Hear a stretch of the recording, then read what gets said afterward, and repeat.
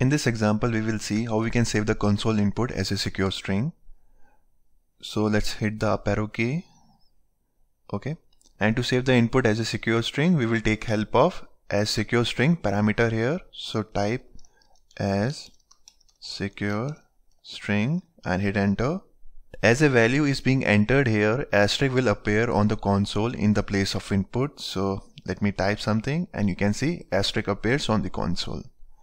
And hit enter. When the enter key is pressed, the value is stored as a secure string object in the password variable, and you can verify by calling the variable password and hit enter. And here we can see it has been stored as secure string object in the password variable.